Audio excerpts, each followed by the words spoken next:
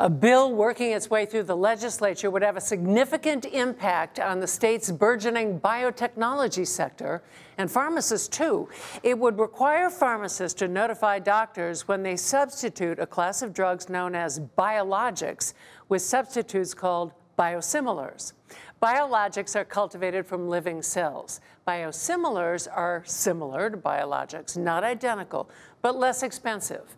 Pharmacists are hoping the FDA will decide which are interchangeable. The biotech industry is fighting it. Sponsoring the bill to require more regulation is Assembly Deputy Speaker Pamela Lampitt. Thank you for being with us.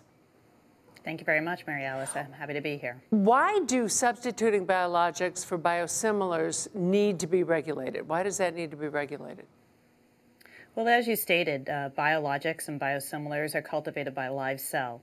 And these particular drugs, attack the autoimmune systems of the individuals that are using these drugs.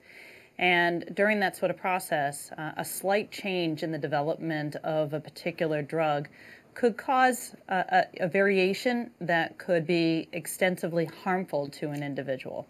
So, for example, they could have contact sort of rash, or even more severe, they could have something that could exacerbate an existing condition and maybe put you into a full-blown asthma attack or something of that sort of nature. Now, what would the bill require pharmacists to do?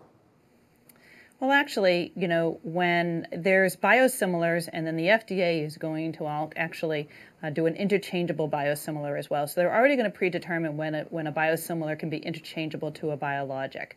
And because there are going to be multiple interchangeables with different companies making them, and because of the tenacious nature of the drug, it's going to be important for the prescriber, the physician, to know exactly which drug is being issued.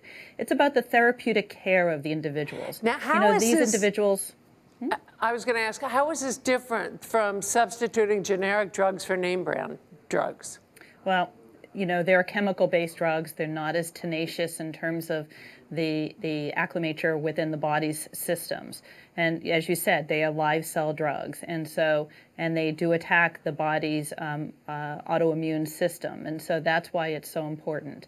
And because there's a slight variation in the drug that's being prescribed, could have a different reaction to your chemical makeup, it's so important that the actual prescriber know which drug has been issued, because it's the therapeutic care.